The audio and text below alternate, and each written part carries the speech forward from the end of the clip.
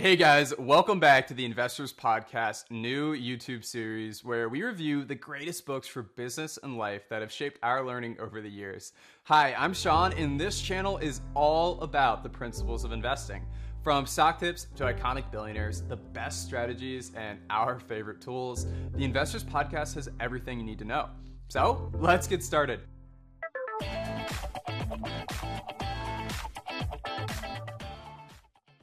Today, I'm going to be sharing my biggest takeaways with you from Influence by Dr. Robert Cialdini.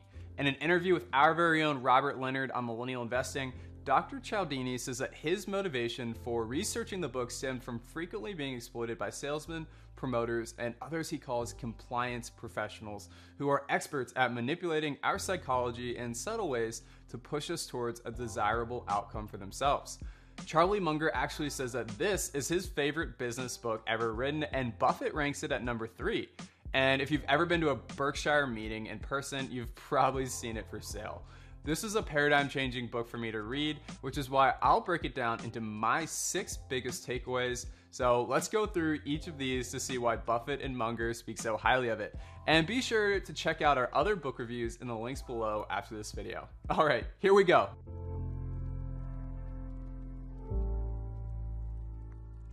In researching this book, Dr. Cialdini systematically immersed himself for 3 years in the strategies of advertisers and salesmen to better understand their techniques. He describes himself as a spy who blended into these various organizations by entering sales training, fundraising, and advertising programs dedicated to getting people to say yes. The book's goal here is to help society better understand how, quote, automatic influence occurs, where compliance practitioners can shape and determine your response by targeting your subconscious. Building off of this, he explains that we exist in such an incredibly complicated reality, we must have behavioral shortcuts to function normally. Without these features, we'd stand idly by, analyzing and considering all the options before us while the time for action fades away. As an example, Chapter 1 tells the story of a friend who had recently opened a jewelry store and she was having trouble selling some turquoise items. Frustrated that customers weren't interested, she told her employees to mark down the prices by half while she left to travel for a few days. When she returned, the items were all sold as she expected, but her employees had mistakenly doubled the item's price and not discounted them. With this puzzling dynamic in mind, she approached Cialdini to discuss how the jewelry could have sold faster at double the price. He cites this as an example of the mental shortcuts we take routinely. The explanation? Well, often we default to believing that more expensive items are of a higher quality.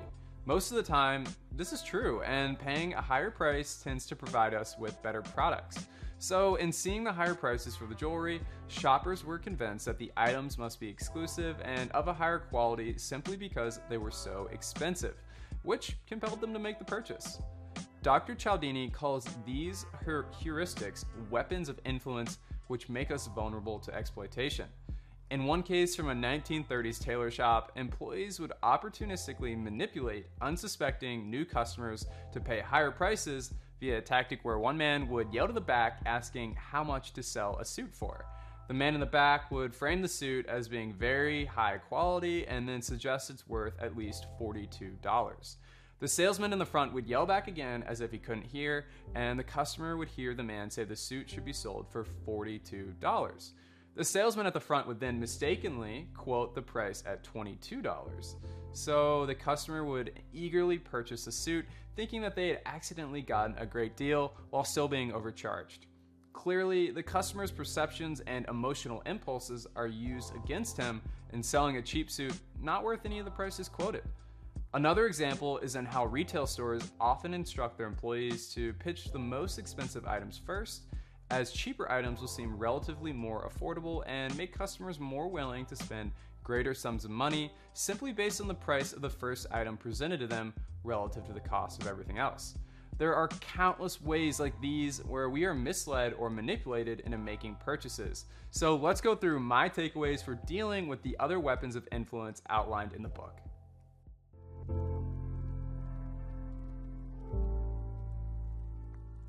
In Chapter 2, Dr. Cialdini explores the principle of reciprocity and its use as a weapon of influence. He explains that sharing resources and skills are fundamental to human nature, as in the past, we've evolved from tight social networks of support and specialization that enabled successful population growth. So this feeling of indebtedness and our commitment to repaying it defines our success in maintaining relationships with strangers. We will often go to great lengths not to appear to be ungrateful, though others may see this sense of obligation as an opportunity.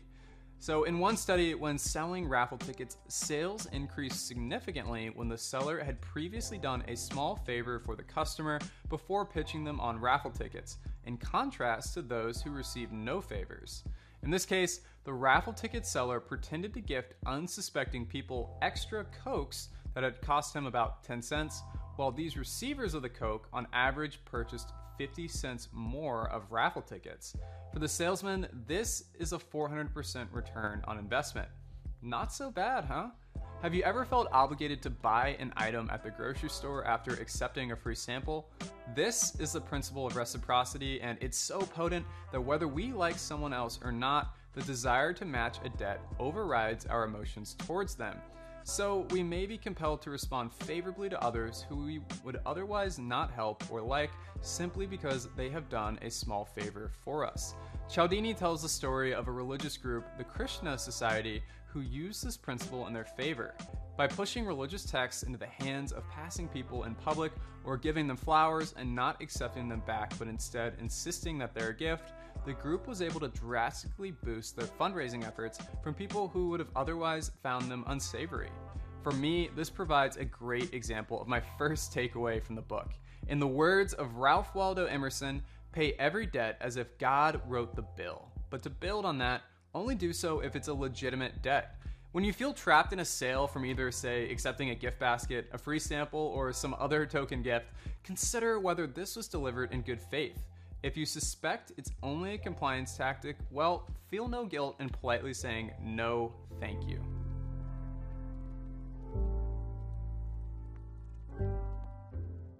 In the next chapter, Cialdini explains the principle of consistency, which I'll show here with an example.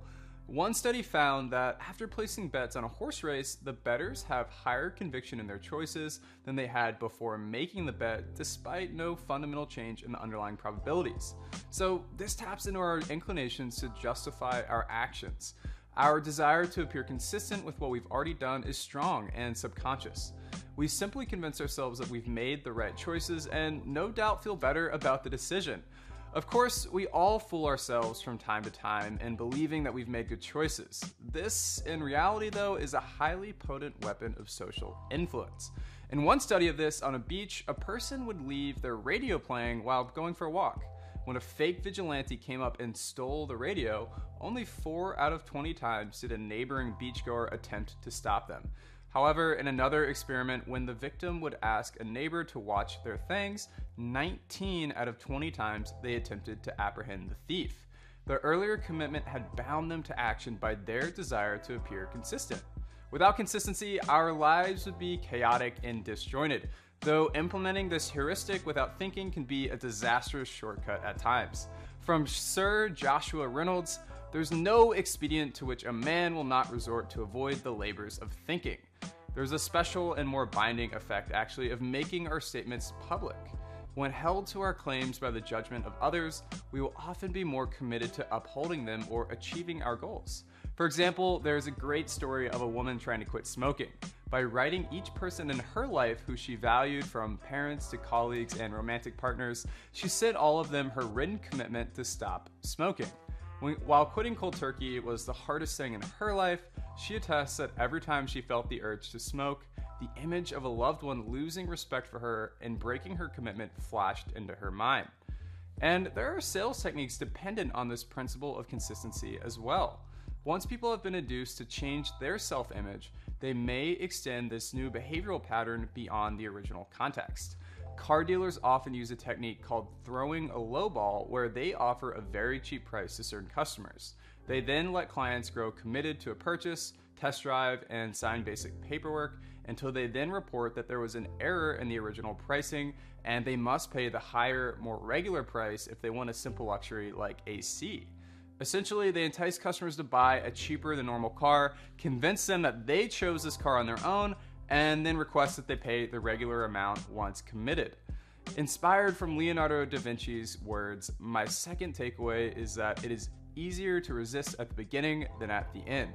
Meaning that if you can resist frivolous enticements and other poor decisions, we can avoid the delusions of self-justification and consistency that will bury us deeper into a decision.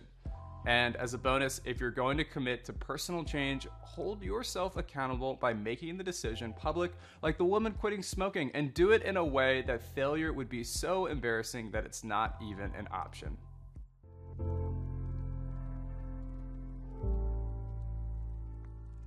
For Chapter 4, Cialdini discusses the principle of social proof. Here, we determine what's correct by first looking to see what others deem to be correct. Social evidence then provides a nice behavioral shortcut the majority of the time, though this can still be abused. As an example, try going out and staring into the sky for a minute in a crowded place. Almost no one will stop to notice you. Try it again though with a group of friends all staring up together, and a great many passersby will stop and inquire as to what's going on. One study showed this, with 80% of passersby stopping to see what a crowd was looking at. In uncertain situations, we are particularly likely to follow others' lead, such as times of, quote, pluralistic ignorance, where safety in crowds isn't actually so safe. Studies have shown that when we observe emergencies, our likelihood to act diminishes as the number of people surrounding us increases. This social phenomenon relates to the deferral of individual responsibility and collective inaction validated by the social proof principle.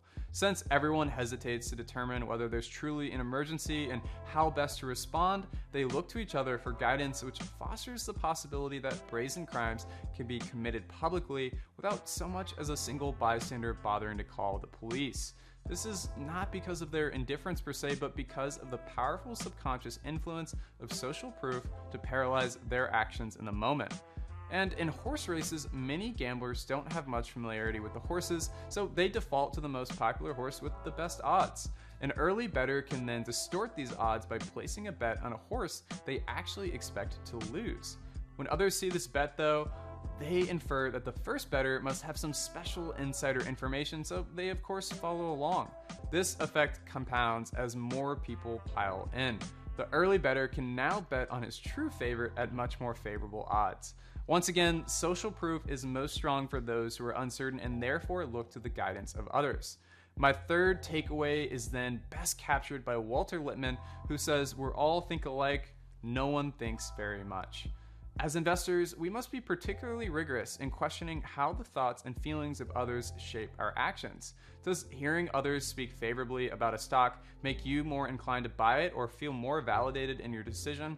Well, it probably does, and this doesn't have to be a bad thing, but it does open us up to painful losses perpetuated by the ignorance of crowds. So look no further than the 2007 real estate crisis for evidence of this. And if you want to get better at thinking for yourself, reading is of course a great tool for self-education, though how many of us really have time to sit down and read full books these days? If you're watching book review videos like these, you can probably sympathize with that. But for this book, I actually used Audible to quickly listen to Influence while on long car drives and while walking my dog. So check out our sign-up link below to begin listening to your wish list of books today.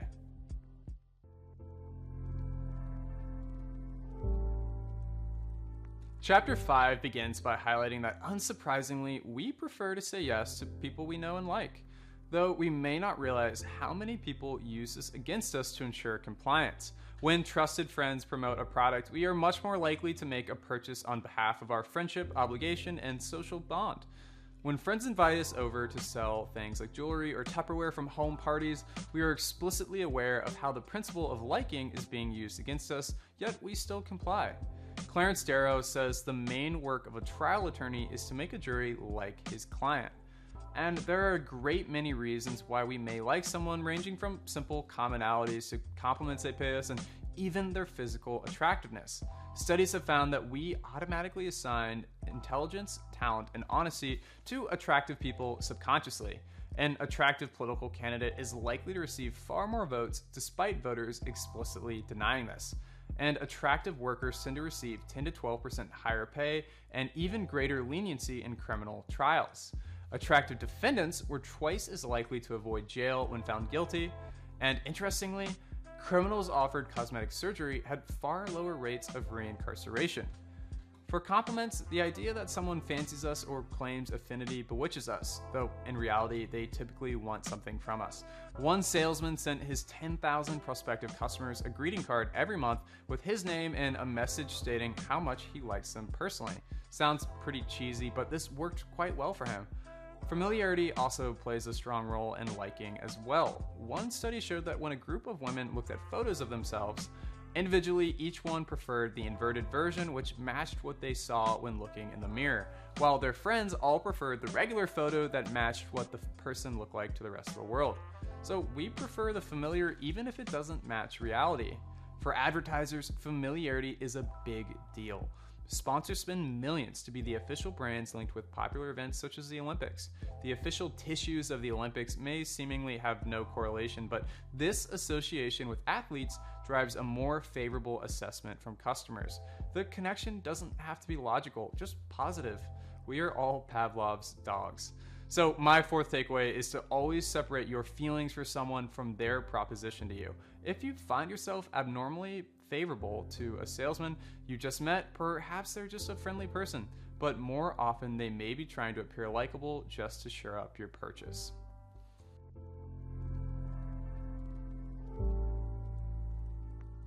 Chapter 6 is about authority and how we defer to those who we perceive to have power or influence. This video is actually a great example of it. Without reading this book, you don't know whether any of what I've said today is true, but your default is to probably believe it.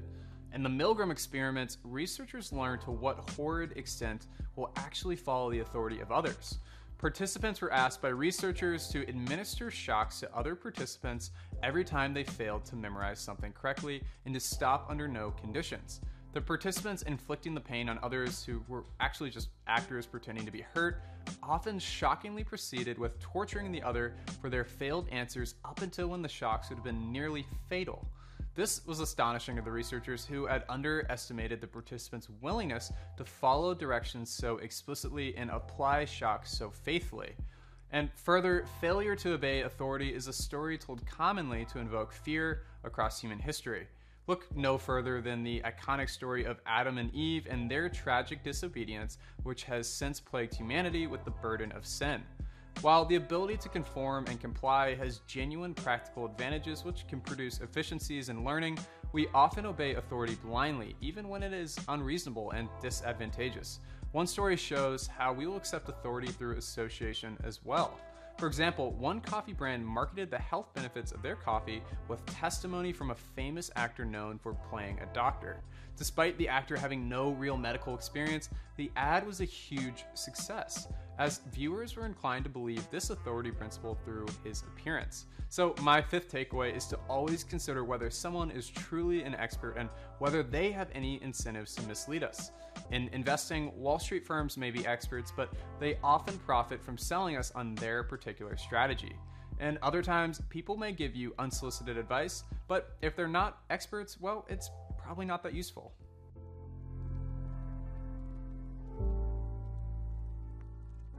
Moving into my last takeaway, this section is about the principle of scarcity, and G.K. Chesterton has a great quote for this.